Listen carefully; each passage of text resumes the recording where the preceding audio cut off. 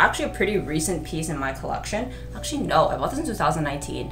Hey there my handsome and pretty little Cobras, and welcome back to the Cobra's Nest. For those of you who are new, my name is Mignon Cobra and I make minimalism videos.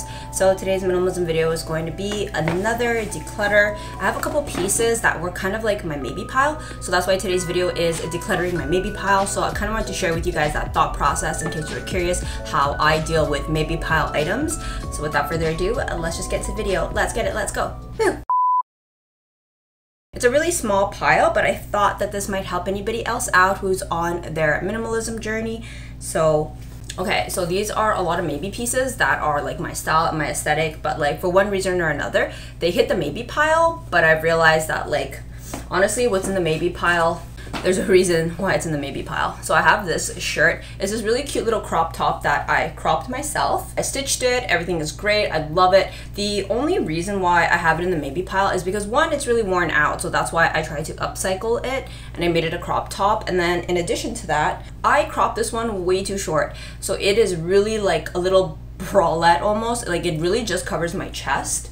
I don't know if you guys can see, like it goes like right under my chest, which is like, it's like not a bralette, but it's kind of a shirt, but not really a shirt.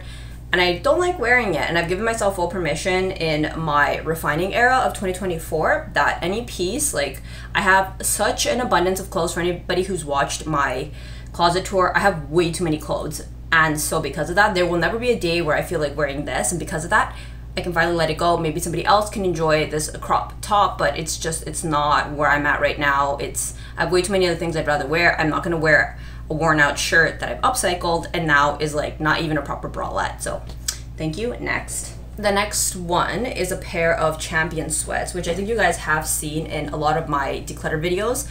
And I have mentioned that I hate this logo. I freaking hate it. Not because I don't like Champion. I love Champion. I still have a lot of Champion items, but like there's something about this large logo that's just like so unrefined and just looks so like I'm still in high school, like I need to rep a logo because my self-esteem is not there. I don't know. Like I'm not hating on Champion and I'm not hating on big logos. There's a place and a time for it, but this is just something that every time I put it on, like I feel like it lowers how I feel. Like it lowers my vibe, it lowers my mood. I don't feel good when I wear it. I've definitely gotten a lot of wear out of it. You guys can see that it is super beat. I've definitely done the whole cost per wear ratio on this pair. The inner part where I sit all day because I wear these mostly for work. She's been well loved and I feel like I can finally let it go. I don't need to hang on to a pair of sweats that are like two things. One, massive logo that I just don't want to look at, and two, it's this gray colorway. Like a lot of these gray colorways, as I've mentioned, I don't like gray. I know that's like super taboo in the minimalism community. Gray is like the new black, like it's a flattering shade of color, and gray is very pretty, hence why I have so much gray.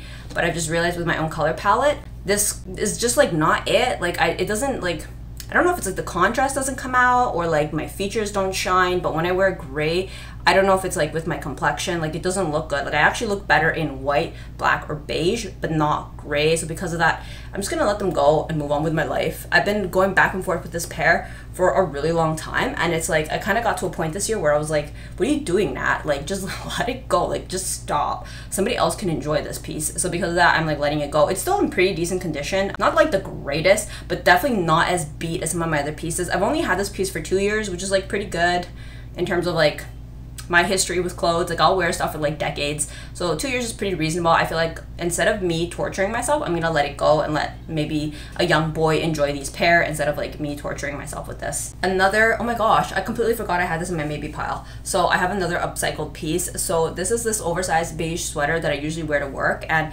while there isn't anything particularly wrong with it, it is actually a pretty recent piece in my collection. Actually no, I bought this in 2019.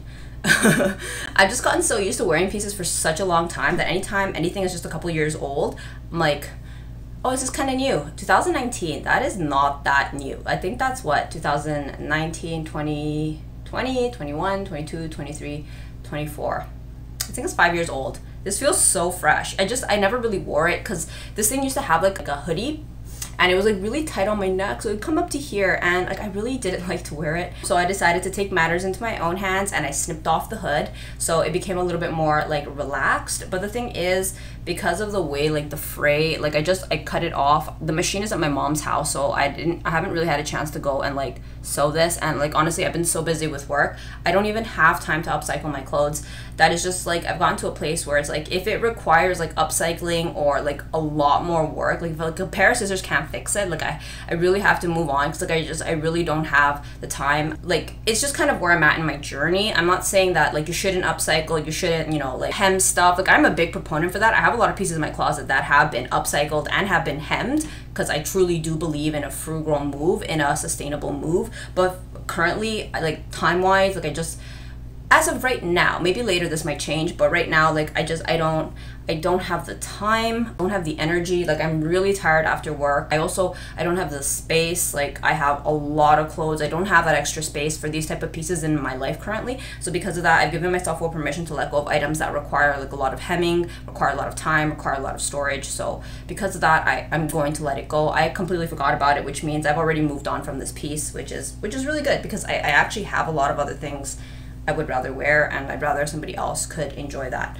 So yeah, it is a really short video, it's a really small pile, but I just wanted to share that with you guys, what a maybe pile looks like. If for anyone who's curious, I usually don't, this is actually my first maybe pile, like strictly dedicated maybe pile video, but I figured that might help somebody else out, also because like I feel like minimalism should be a slow process, baby steps. You don't have to declutter everything in one go. I have made ruthless videos, but I've been doing this for 10 years now, so baby steps, don't pressure yourself, enjoy the process. If you need a maybe pile and you need a couple months to sit on it, sit on it. These have been sitting in this maybe pile for 2 months now, so I feel like I'm like in a good place to let it go. So I hope you guys enjoyed the video, and I will see you guys in the next one. Thanks for watching. Bye. Mwah.